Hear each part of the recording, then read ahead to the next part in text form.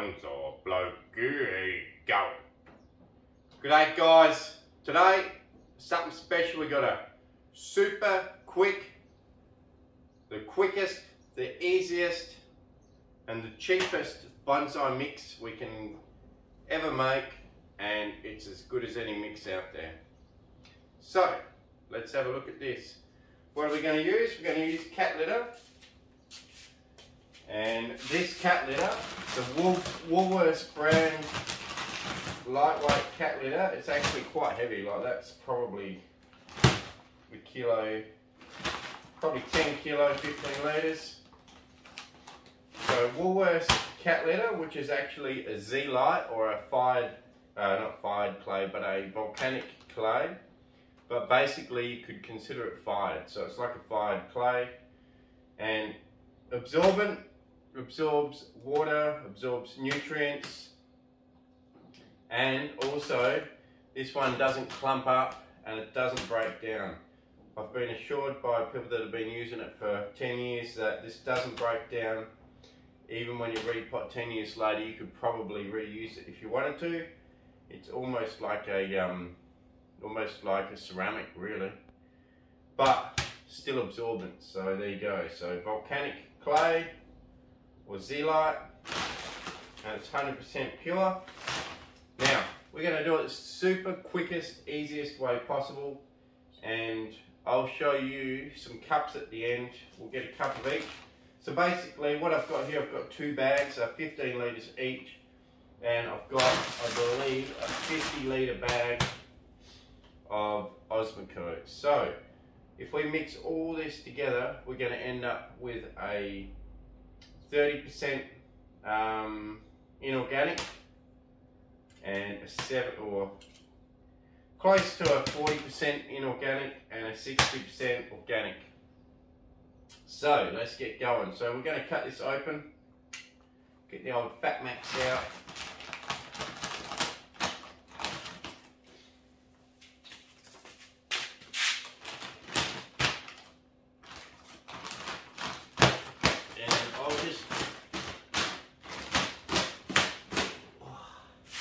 I'll just get a cup of this out and we'll have a look at that. So here we go. Let's get a cup out. If you're really inclined, you could sift this. You could sift it, but I'm not going to. If I have to sift it, I'm not doing it. Basically, it's too much effort. But there you go. It's not bad. It looks pretty good. So anywhere from, I don't know, probably 8 mil down to about 2 mil particles, and apparently never breaks down. So I'm going to put that to the side. Okay, so the benefits of this easy method is the fact that we can mix it however we like. So I can put in, okay, a full bag of kitty litter or zeolite. Basically just call it zeolite. Right, let's put in a full bag.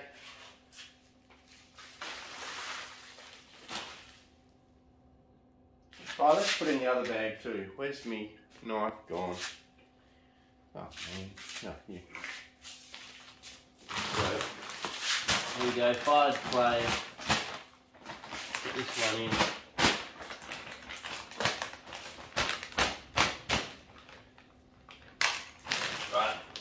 So this is super easy. If you don't have a cement mixer like me, it doesn't actually matter. What you do is you just put it in a wheelbarrow, mix it with a shovel, or put it into a big tub and mix it with your hands. It's fine. I've just got a cement mixer laying around, so why wouldn't I use the cement mixer? Okay, so there's the actual mix of inorganic. A little bit of dust, never not too bad. Right, so now what we're going to do is we're going to mix a mix that's only 30% organic and 70% inorganic. So that means I've got to tip about 20 litres in. Or just under 20 litres.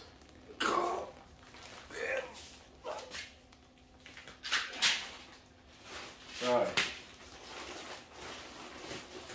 for those of you who watch my channel, this is made a bit difficult by my hand, which is healing up, but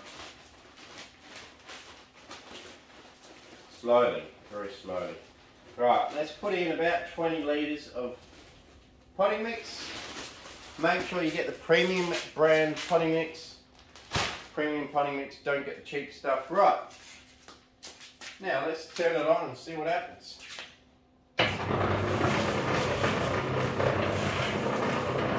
Mix it up nice.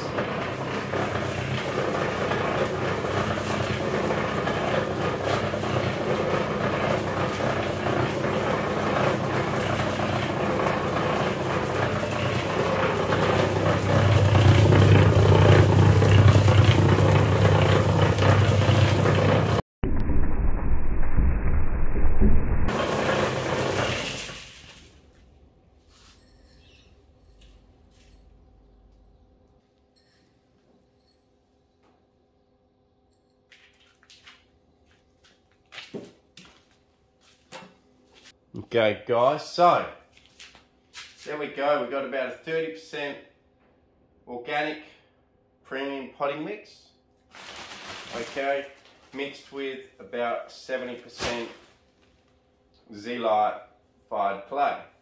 Now, another thing that's really good about this mix is you can change it to whatever your conditions are, how wet your area is, how much you like to water.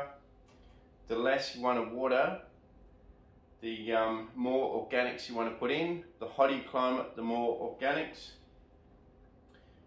There's no real hard and fast rules. If you were able to use 70% zeolite, 30% potting mix, you can still do that in a 40 odd degree Australian climate, really dry winds. Just means that you have to be home to water it 4 times a day. So there's no hard and fast rules, whatever you want to do. This is this is the most super easy way of making a mix.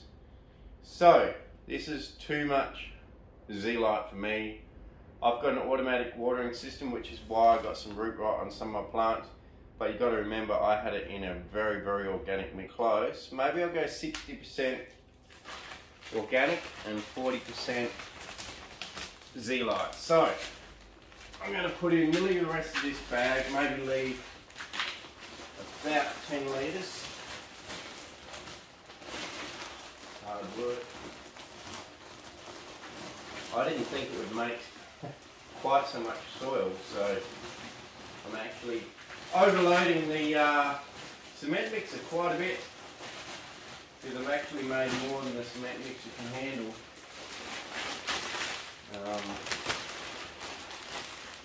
Yeah, just made too much. But anyway, I'll see if I can get most of this bag in there. Now I might have to hold it up in the air just to finish it off. Okay, so that's most of the bag in there now. This is roughly going to be about a 60% organics with about 40% inorganic. And I'll start it up on a bit of an angle.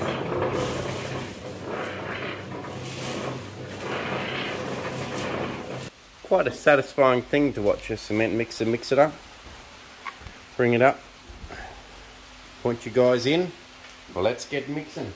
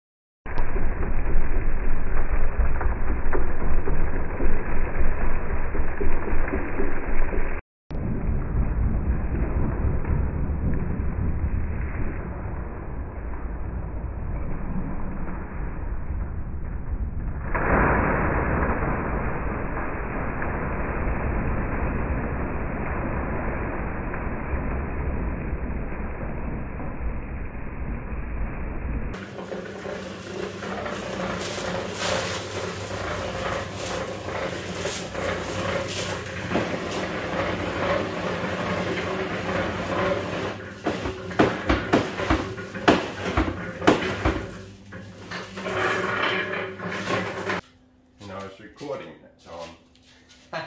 Last time I forgot to record when I tipped it, and then I had to load it all back in with a shovel so that I could show me tipping it. Idiot.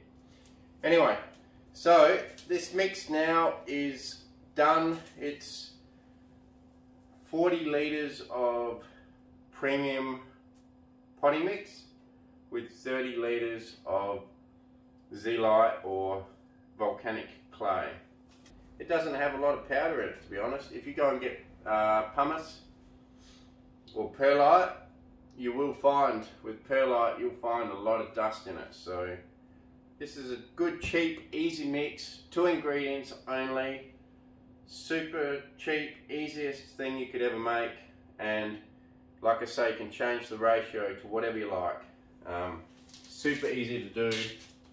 Whatever suits your climate or your watering wishes. How much you're prepared to water. The less you're prepared to water, the more organics. The more you want to water, the more inorganics or less organics. So if you want to water a lot, so look at this. Actually pretty good. Look at that. Beautiful. Absolutely beautiful.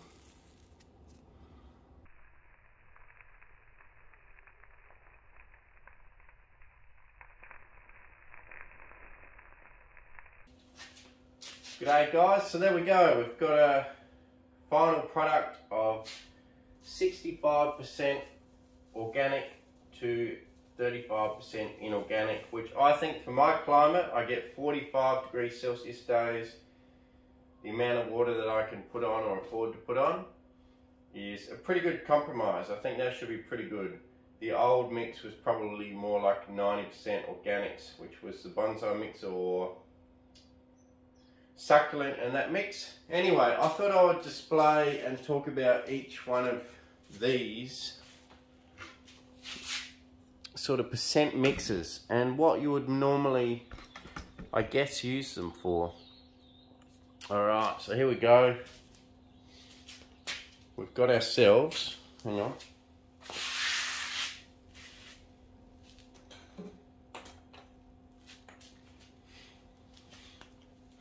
Okay, so let's talk about these. 100% zeolite. So you can see what's in there.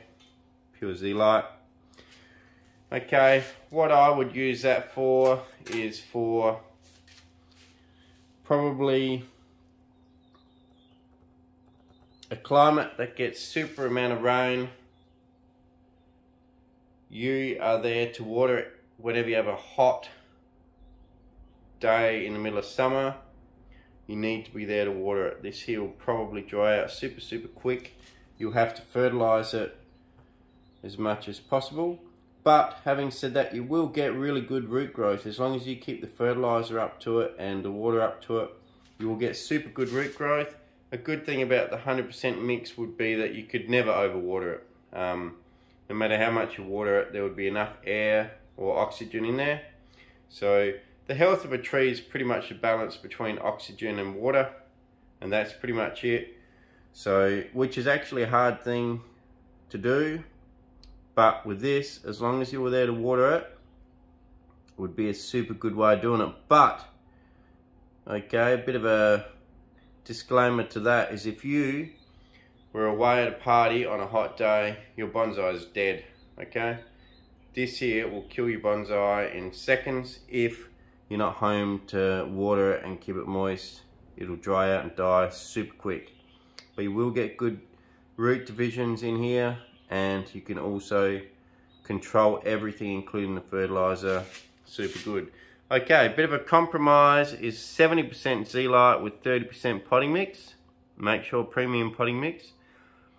This is a bit of a compromise. You could pretty much exactly the same climate as 100% zeolite. Okay, but watering it slightly less. You could also be in a hotter climate with 70% zeolite, but you have to be super on the game watering it. And basically, okay, so the 100% zeolite, on a hot day, your tree dies. On a hot day with 70%, your tree might not die and it might just stress a little bit. okay? Or in a cold climate, it might stress a bit on a hot day, but in a super hot climate, this would be like having 100% in a cold climate. So hot climate, cold climate, watering it about the same. Okay, let's move on. Here we've got 35% zeolite, 65% potting mix. Now I think this is a sweet spot, and this is where I'm going to be. Okay, so this is my mix now, and I'm going to slowly transition all my trees into this mix as time goes on, because I have found that they've been kept slightly wet lately.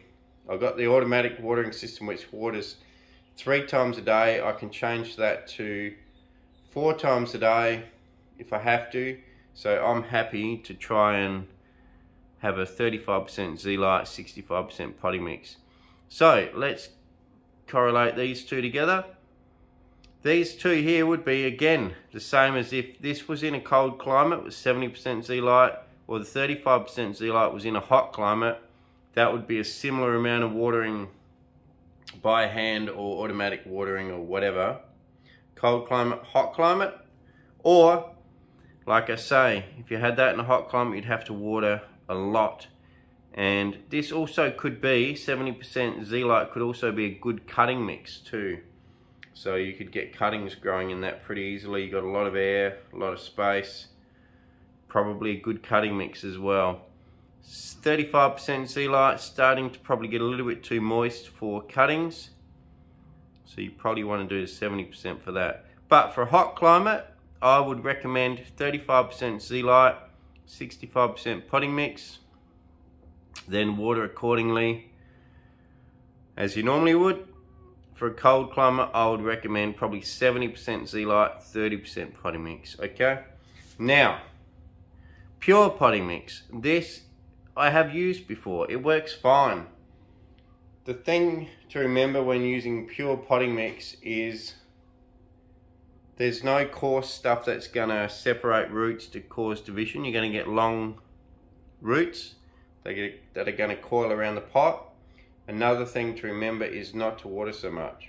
Remember, it's a balance between water and oxygen, and even if you use 100% potting mix, you can still get really good growth and a super healthy tree. You just got to remember to adjust your water accordingly. You're watering accordingly.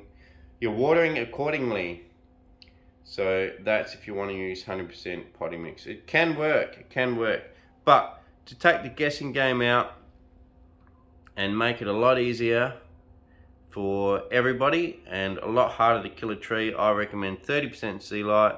For a hot climate, 70% zeolite. For a colder climate, I don't really recommend 100%, even though you could if you really wanted to water a lot and fertilize with every second watering, basically. So there you go. There's the mixes. That's what they look like. Completely dark potting mix. You can see here we've got a bit of a mix, but mainly potting mix, 65%. Okay, so that was 30 litres of zeolite with 40 litres of potting mix. Make sure you use a premium potting mix. And then here we are, 30% potting mix, 70% zeolite, and you can see the difference. A lot more whiter looking. And yeah, it's just up to you. It's up to you how much you want to water. You can keep a tree alive in pure clay, and you can keep them alive in pure zeolite. You just got to water accordingly and fertilize accordingly. No worries, guys. I hope this helped without confusing anyone. But yeah, basically hot climate, cold climate mix, and that's it. If you want to do super cheap without mixing all that other stuff in and having 10 different ingredients and sifting it and all that, super easy way to do it. I recommend one of the 2 middle ones, and that's it. Super simple. Like I say, you don't have to have a cement mixer. I just happen to have one, so that's how I did it, because it makes it easy. Like I was able to mix up 70 litres of potting mix, or bonsai mix of zeolite and potting mix. So 70 litres of bonsai mix in here. And let's get on to the cost. Actually, I didn't mention the cost, sorry. Cost is $8 per bag of the 15 litre cat litter or zeolite, and $19 for the bag of premium potting mix, which was 50 litres. So I've actually got 10 litres to spare sitting there. So roughly, what's that? 8, 8, 16, and 19 is $45. Roughly 60 cents per litre of pretty good quality bonsai mix. Okay, so you can mix all them other special things into your mix, but it's not really going to help that much. As long as you've got free draining, a lot of airspace, you're going to have a really healthy tree. Okay, just fertilize accordingly. You don't need to spend a lot of money. So this is the quickest, cheapest, simplest way of making your mix. There you go. 60 cents per litre. Pretty good. No worries, guys. Thanks for watching Aussie Bonsai Bloke. I hope I didn't ramble on too long. I feel like I have a bit again. I tried to make this one a quick, simple one, but I always get carried away. Cheers, guys. Thanks for watching. And have a good one.